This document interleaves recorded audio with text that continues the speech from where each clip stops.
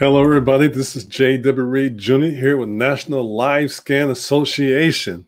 Today is our 10th cup today, our 10th series we had, or 10th program we had to the public regarding different tips and trade, how to energize your business and also get you started going down the right or best path. And I have to go ahead and recognize them, LiveScan.Cafe cup. This is not the Big J cup. I always have one standing by here. And of course, the Cookie Monster, this one's for me. Brother loves his chocolate chip cookies. All right. So if those got the cup up to you guys there. You might have a little special something when you got this here. But the day is Saturday for us, early Saturday morning. So I got myself some nice warm or hot tea.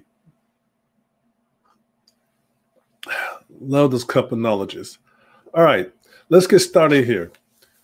Last time we talked about workflow processes just from an introductory level, in regards to how you could fingerprint from home, from an office, mobile services, where the case may be, but just more like an introduction regarding workflow process. Just for those who haven't heard the term before, it's pretty much how you can stay productive, increasing your business value throughout the day, week, month, or year.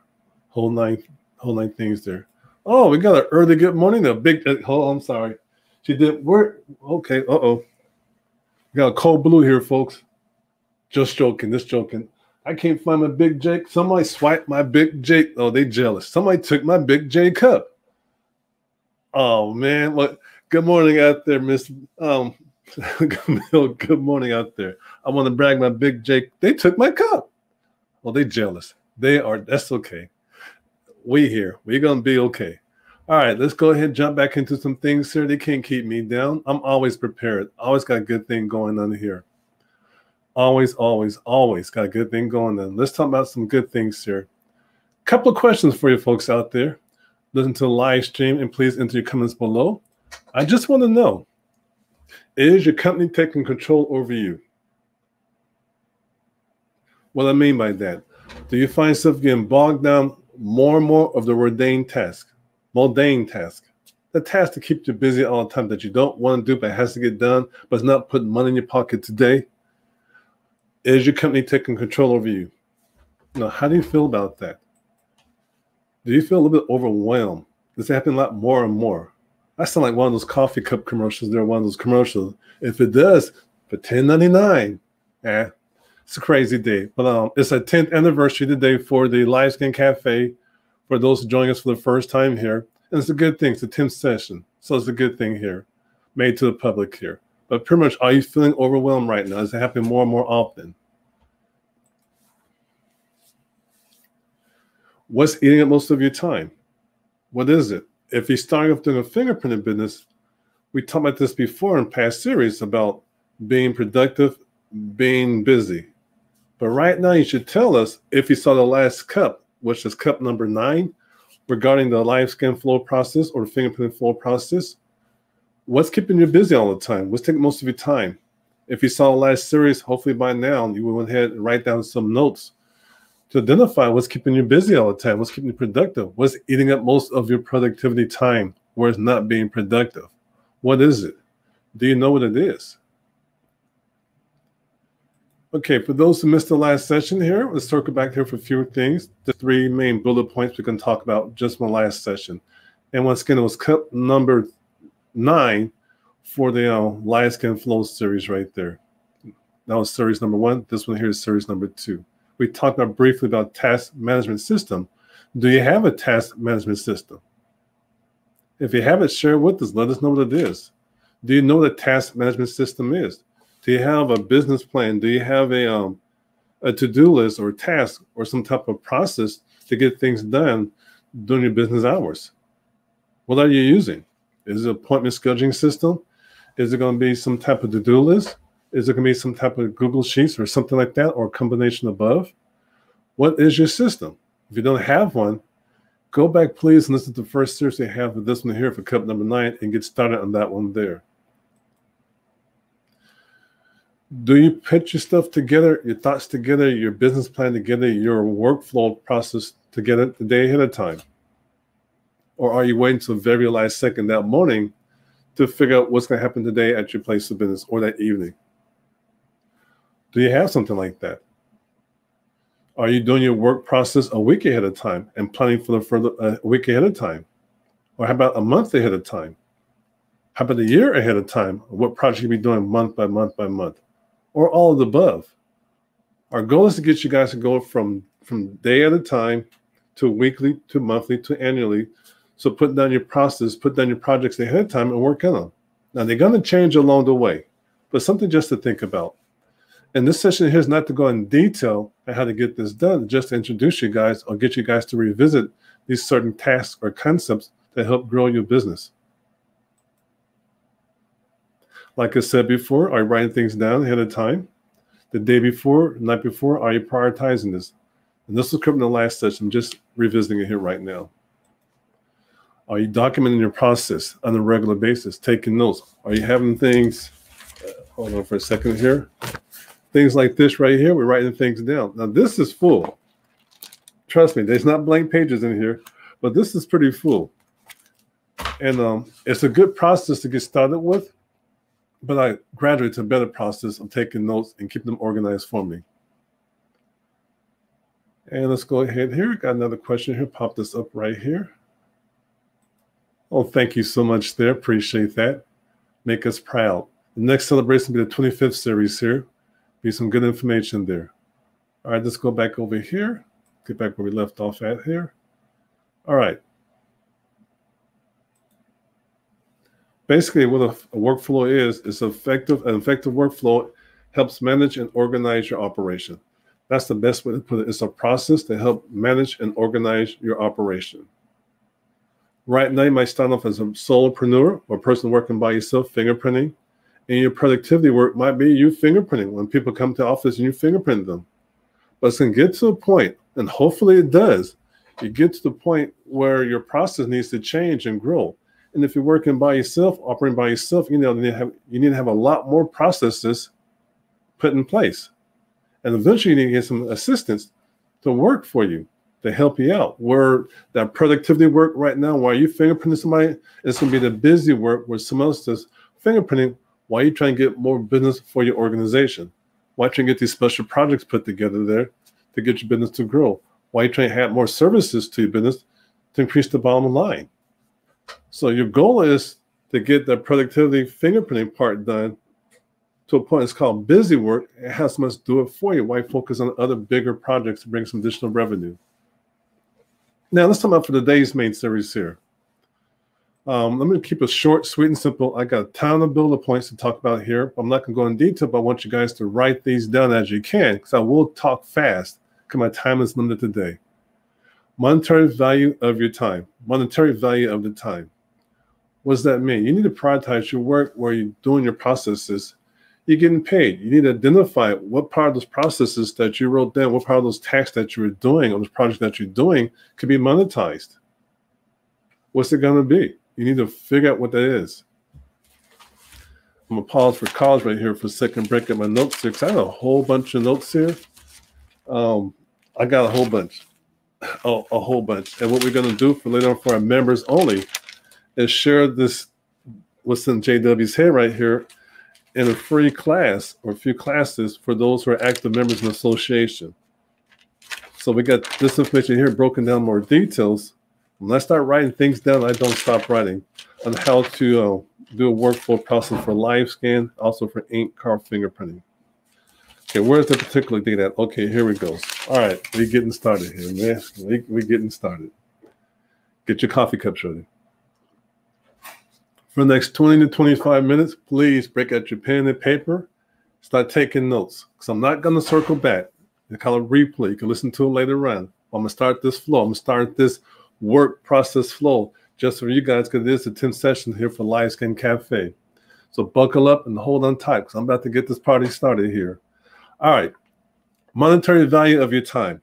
What does that mean? You need to list down the daily stuff you're going to be doing on a regular basis to help you produce income. If you haven't done it already, or you've done it before, revisit this here. The value might have changed since then. You still may make money doing certain tasks, but focus on other tasks you could be doing to bring a greater reward towards your business. So think about that. What does that mean? You might do something, you might have a service where you're charging $1 for ink card, because back in 1901, everybody was paying $1 per ink card. I'm just guessing how it went back then. But right now, you need to revisit those situations where times has changed now. Now it's 2021. When we made this video right here, you might want to revisit the prices of those and help monetize your services differently. It might be a price increase to increase your revenue, or price decrease to get more foot traffic to your business. Either way, that's something you got to decide. Perhaps monetize your value by adding extra services. They might come to you for ink card fingerprinting, and this is a bonus. This is a hack. Once you fingerprint them on the ink card, sometimes they want you to go ahead, take the ink cards for them, and FedEx them or send them off to a different agency, because they don't have time to go ahead and mail off themselves. They might not want to go down the postal service or the FedEx building or the UPS store to do this here. So the way to monetize your business, how about some add-ons, different services? FedEx services, we could FedEx a package for them, or let's say a package, an envelope, or some ink cards, or priority mail. And if you don't have a FedEx account, you should get one yesterday. Because usually what happens is FedEx to give your business a discount where it costs you less versus the person walking to FedEx paying a lot more for that service. And then you go ahead and add additional services. Some people call it markup, the additional service or your time and value to get it done. And they pay you for that convenience.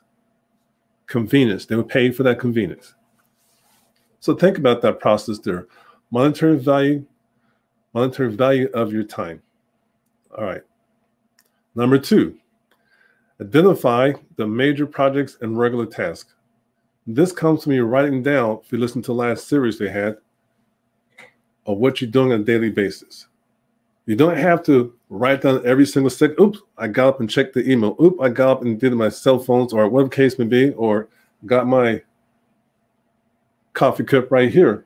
But pretty much I recommend like every hour you stop and take like a 5-minute quick break and write down what was done the past hour. If you wait to the end of the day, you might remember some of the things, but you won't remember the small things you've done in between then. So we recommend at least every hour to 2 hours, take a pause for the cause and write down what you've done, or write down what your team is doing and have them write down an extra 5 minutes out of their break time, what they've done so far. It could be on paper, it could be in some type of electronic device, but wherever it is, write that down every hour for the first week. At the end of that week, you go back and revisit all that there. And you need to identify the major projects and the regular task. Can you outsource those tasks? And this one is a very, very important one regarding doing your workflow process. And like I said, we're not going to go in detail about all of this here. It's a project in itself. It's a course within itself. But please identify the major projects and the regular tasks. Now, these would change as your business starts to develop. Take off in other directions or enhance this, or go ahead and build in different services. But you need to identify this as quickly as possible and focus on how you're going to address the issue. How you're going to prioritize the workload. How you're going to segment out some of your workflow to get this done, to do it. And my way, and other people call it a different way. First is segmenting out. I like to see it more like a block scheduling system. Now, I'm going to take a minute here for this one here. I had a couple of discussions in the past, and some folks might know Arlita and their team over there on Point Alliance. We talk about this on a regular basis, and other folks too, how we should schedule out time to get certain things done. Do you want to sit there all day long, answer the phone?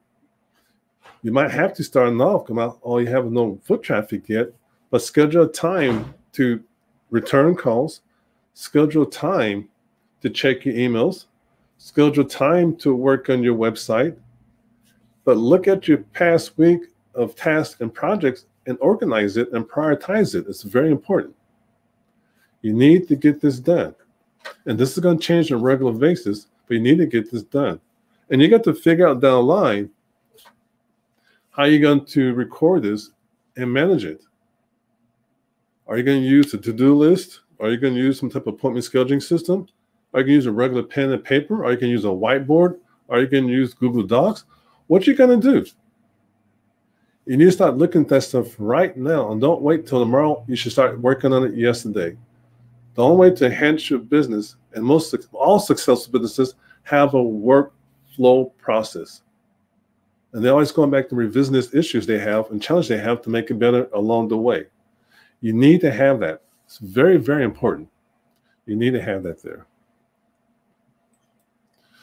All right, we got a shout out from Candace here. Good morning, Candace. How you doing out there? It's doing pretty good. Making the brother feel good today. Got a bunch of love out there. So welcome to the family here. Appreciate that there. Another thing to think about there, when you plan out your workflow, when you take things in consideration, when you work on your on-point scheduling system, or your on-point, I'm thinking on-point alliance. When you work on your scheduling system, are you going to book your clients back to back to back to back? Or are you going to fix it where they can have some little space in between? They may come to your location or may go to them to fingerprint, but do you have some wiggle room? What if you get there and they tell you need one ink card for 10 people? But when you get there, it's 3 ink cards for 10 people. Did you plan enough time on your mobile services? Write this down, some free hack. Did you plan enough time for the good things like this versus 1 card per person is 3? Has it happened to us before? Quite often. So did you buffer in the extra time, some wiggle room to make sure this gets done? Did you buffer in some time when they come to your location for a live scan? They might come there not prepared. They might come there looking for the paperwork, might be on their cell phone, you might have to print it out. Buffer some time right there to take that consideration. When you plan out your task for the next day, give yourself some buffer room. Things will slip through cracks. Things will pop up. There'll be some fires popping up all the time. So give yourself some wiggle room to get things done. We are only human, which is a good thing. So give us some time to adjust along the way. If you make it too stringent, it's going to break. Give us some wiggle room. All right. The only way to get started doing this is to write things down. Like I mentioned earlier, it's very important. I showed you guys earlier how we write things down. For me, I got books and I got too much of these floating, which is a good thing for everybody else. Good way to write things down. Just write it down for that day. What I recommend, as you want to move up the ladder there, is something like this, a rocket book. They get them on Amazon, and they're very good to have. And the reason why is you can get to the point where you're going to have a whole bunch of these just floating around, papers all around your desk, and you can't find it real fast, or it just builds and builds and builds. It's not being recorded to a digital format, which it should be. This is a good thing to have. It doesn't waste paper. It comes like 25 to 30 sheets, and it's erasable. So as you feel like your task is done for that particular day, enter into the system, or computer system, sometimes they digitize it, and you go back and erase it. Okay? Now, if you get one of these here with erasable ink, which this is for erasable ink pens, don't keep it in the hot sun because it will fade. In this case, it happens, just stick it someplace cold, like someplace kind of cold, in the plastic bag in the refrigerator, it'll come back. But this is very good to have and write down your daily task. It forces you to document it here. It has little dots for each page with nice and neat with bullet points and stuff, where you're able to record it at the end of that day or the next day, transcribe information into your list that you're working with for your process. And then erase it and go back, or keep writing in the whole book for the whole week, record it into the system you have, your workflow process system. And matter of fact, what do you guys have out there? Let us know what you're using right now for your productivity, if you have one going on right now, or what do you recommend? Add in the comment section below and let us know. But that's a good thing to use. Now, for those who took some of our courses in the past and recently, we migrated over to a new process, and we can share it with those who are members. For those not members, you can become a member of National LiveScan Association and see what we're using now for an online format of recording our tasks, our to-do list, our special projects, everything you could think of in a nice, organized fashion. And it's very good to have. It works on your tablets, your cell phones, your desktop computers. It's very good. And it's kind of expensive. Free. But then as you scale up, you could pay for some more of the other services that come with it. There more space and things like that. Now, if you find this information good, Let us know in the comment section below. I got to keep saying this comment section stuff below because we need people to engage and make sure they are benefit from this one here. And it gives us an idea of what we should share with you guys in additional and more series down the line. So please, if you find this interesting, you find this coffee cup flowing of knowledge, let us know. Give us a shout out. We do appreciate that. Now, that part of the section pretty much ended at the point right there, and I'm looking for the time so far, how much time I have left. I have a couple of bonuses to share with folks out there. 2 bonuses for right now. And you guys ready? Get your cups ready. Man, I'm having fun today. I just don't want to keep on talking, but I know I can't. But I'm giving you guys 2 bonuses. And these were added on this morning, so they don't know about it, but I'm going to give them to you anyway. All right. Bonus number 1. Take advantage of small pockets of time. For example, this morning here, while we were getting ready for this live streaming session, we went ahead and printed out our workflow process for the rest of the day for those who come in and get fingerprinted. We have technicians come to our office who are our members to fingerprint the public. And some of those folks are still receiving training with us, hands-on training with the social distancing involved, of course. But we work with them sometimes to come to the office with the fingerprint paying clients along the way. So what I did myself this morning, I went ahead and printed out the schedule for this morning. I looked at every single appointment that came in for this morning here. And it only took me 5 minutes to get it done. So we print out the workflow for everybody who comes in today who's going to fingerprint, who they have to work on, their schedule. And also anything that's uploaded with the appointment that they did use, any paperwork they brought up, they scheduled, how should I put it?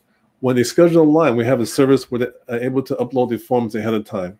That way we could print this out. They're not really touched or contaminated or anything like that. So we also print those out also. So now the technicians have the schedule for the day. They have the attachment that came with it, with the forms that be filled out for the live scan or for the in-car fingerprinting ahead of time, like the ID verification form for in-car fingerprinting or the live scan request form for those getting live scan done. All that's already done and set up for the day before the doors open up here in another hour from now. So please take advantage of small pockets of time. That could be from 3 to 5 minutes. So why are you waiting for something to get done? Why are you waiting to have some things printed out? Or why are you waiting for one thing or another? Take advantage of this wait time. Don't just sit there and just twiddle your thumbs.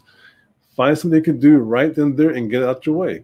It could be a large project, but break it down in pieces and get something done real fast. Go through your Rocketbook and start in some information, into these couple of hours in the system, what you've done last week or what you've done the night before, what the case may be. Go ahead and check your workload for the rest of the day. They might come to you. You don't want to be surprised. They schedule for a live scan, but they put down the notes they want in-car fingerprinting. Or they schedule for a service there and they realize they scheduled for the wrong thing. Or perhaps there's one person that has appointments for 3 different live scans for the same day. Find out the reason why. Perhaps they're trying to cancel the other 2 and didn't know how to cancel the other 2. But do something those next 5 or 10 minutes you can call small pockets of time to keep yourself engaged. Be productive. That's how you can work on your workflow. Just don't let the time go by.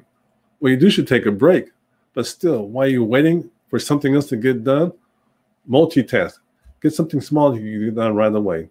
Walk around, stretch your legs for 5 minutes, whatever the case may be. Just don't sit there idle. Be productive. Please be productive. Oh, you're welcome there. We appreciate that there. Bonus number 2, and I found this one here very, very important. Extremely important. When you work on your workflow process, when you have the schedule, you got your block time, your productivity time, things has to be productive. You as the CEO of your organization, you as the founder of your organization, you as the president of your organization need to have some time just for yourself to do CEO work. That means you're rolling up your sleeves and getting things done. I'm about to say a different word. Getting things done. Block it out. If you're one of the project managers, one of the senior managers of the organization, or the case may be, or you got somebody helping you out, do certain projects, block out those times.